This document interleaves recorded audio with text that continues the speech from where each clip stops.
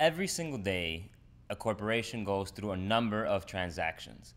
Now what I want to do is illustrate how a transaction affects the balance sheet, and we will use something called journal entries to give you more exposures as to when to debit or when to credit. The introduction of financial reporting can be dated back to the 1400s with Luca Pacioli, who introduced the idea of having debits and having credits to go about introducing the fluctuations of assets, liabilities, and equity on a balance sheet. Debits are usually on the left side, credits are on the right side. Now the question that arises is, when necessarily do you debit a specific account on the balance sheet and when do you credit one? Well, here's a very easy way to learn.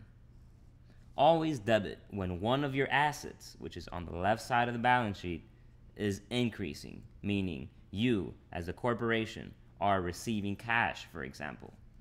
On the opposite end, you always credit an asset when the asset is going down. So, for example, a payment of anything.